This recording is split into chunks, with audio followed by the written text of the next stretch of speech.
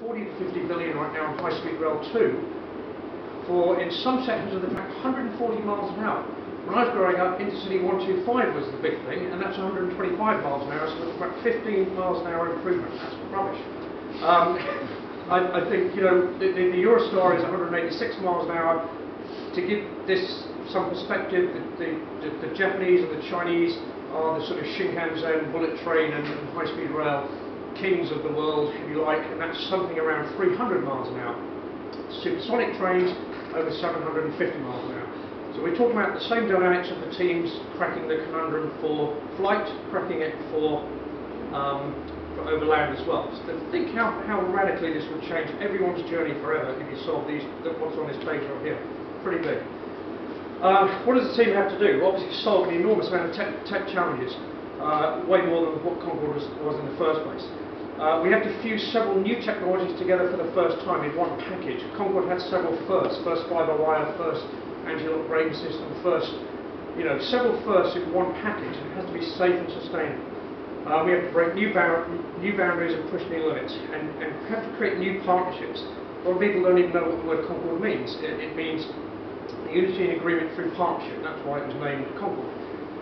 So we have to unite around a common cause. I think getting the European Union together again to maintain the sort of tech leadership over America, over China, over India, over Brazil. You know, we've obviously, you know, we can have common partners around the world. I think this project is really to galvanise the tech capabilities of Europe. You know, Germany and its car sector, England and its Formula One teams, and all that sort of stuff. It's fusing this kind of stuff together. And team, what they have to do, they have to be incentivised for essentially what is going to be their ultimate life challenges as designers and engineers and technicians, to create a legacy for the way humanity moves and travels. So again, that's a pretty big statement in one sentence. How will we know what they have succeeded and how will we judge? Just like the Olympics, obviously, you know, we can measure the time of the journey, not the world land speed record. We can measure emissions, noise, passenger enjoyment, affordability and safety. Then we know we hit all these parameters, we've got a pretty successful journey. Barriers to success, Mother Nature. You know, if you fly something through supersonic, it creates this almighty boom, and that's the big thing to solve. So physics, economics, willpower, you know, being lazy over, oh, we did it before, sort of thing. That's not the case now, so we need to sort of, you know, re-energise and re-push limits.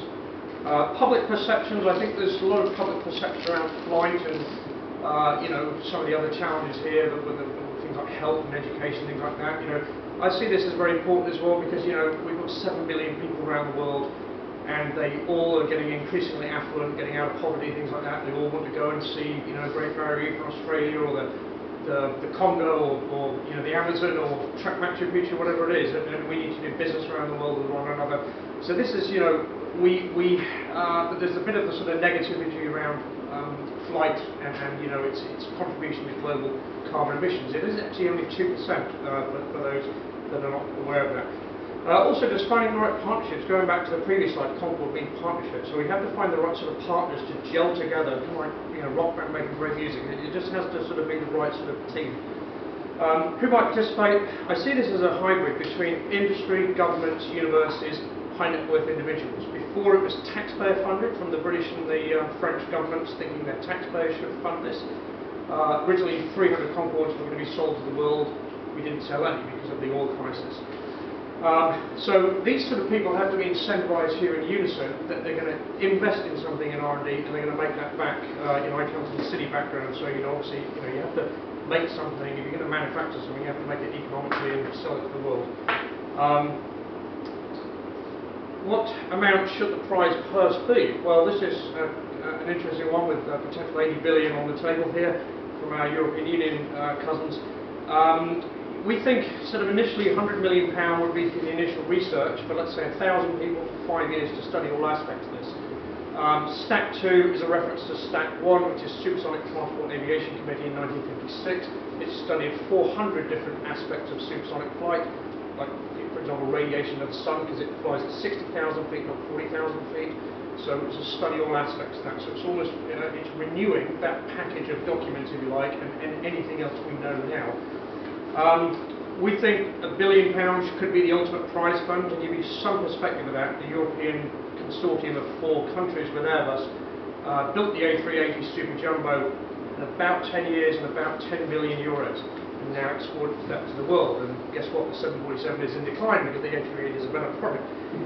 So the massive ROI potential to transport world aviation passengers is a huge incentive. Why should this prize area be a top priority? Forever banish subsonic travel if you solve the noise emissions, affordability and safety issues. More time to see the world. You know, if this challenge gets solved, great. You know, we'll be spending longer time in our destinations to do business meetings or to sit around the pool or to go and see UNESCO World Heritage Sites or whatever it is that float your boat on world travel. And it's one of these things that, you know, we start the crazy idea now. I'm kicking it off today because it's kind of an audacious statement to sort of stand up here and say all this stuff. But it's one of these things that if we look back, let's say 20 or 30 years time, we can't believe we ever travelled subsonic. I want to banish subsonic forever because we just solved all these problems at one time. That's it.